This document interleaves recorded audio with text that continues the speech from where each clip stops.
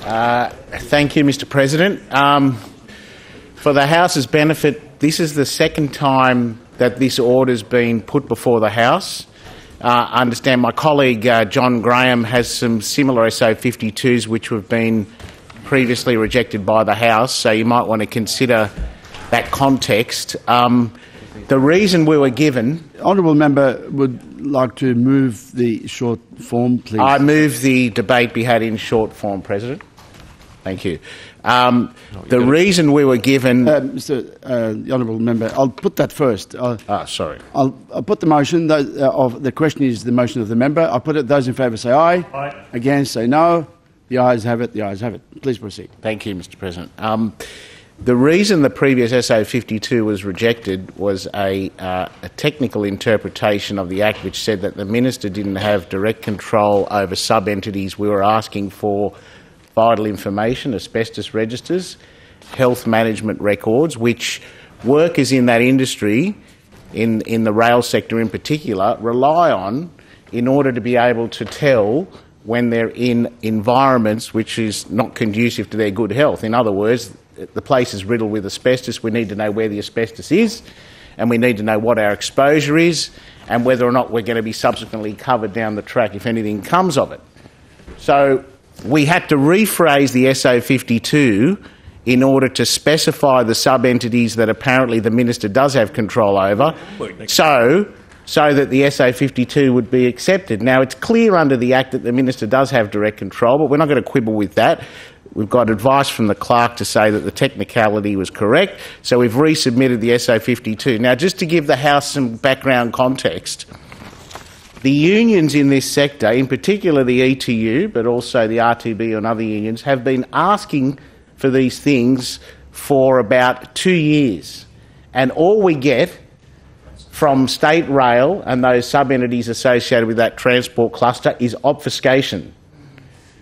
We haven't got the register, we might have part of it, it's going to take 600 hours worth of resource to provide the registers. Now, these are documents, Mr. President, these are documents which by legislation are required to be present so that if I turn up to a site, I can look up a spreadsheet or a register and say that, yes, this site's got asbestos, we do A, B, C to deal with it. Wear protective equipment, get the asbestos removed, stop work, whatever it may be. But they can't even do these basic things because they don't know where the asbestos is because the employer won't tell them. They're required to have the registers by law, and the unions tried to do it through GIPA requests, through correspondence with Railcorp and those other entities mentioned in the SO52. Then, Mr. President, through the budget estimates process back in August, my colleague Peter Primrose asked Howard Collins, the CEO of Railcorp, if he could provide it. And the answer was, yes, we will get those to you forthwith. No answer, no correspondence, no return, other than a couple of scant management plans, which is not what we're after. Those workers deserve to have access to the information so they can make an informed decision on their exposure to this deadly substance. It's basic stuff. Okay, so we've gone through the union corresponding with the employer, GIPA requests, then budget estimates, and now a rejection of an SO52 based on a technicality.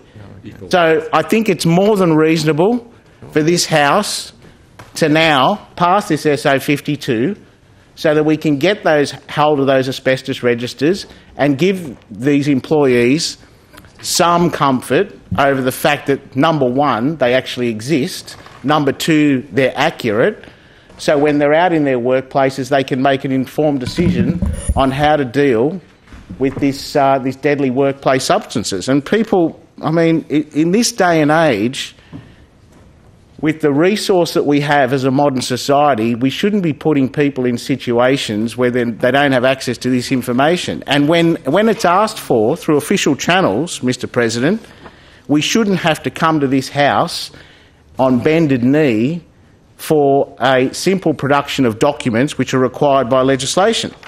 So I ask that the House, it's been put up for the debate, that's fine, let's have the debate, but please, I appeal to members' common sense and goodwill and ask that you agree with his proposition, because we've been through the proper process.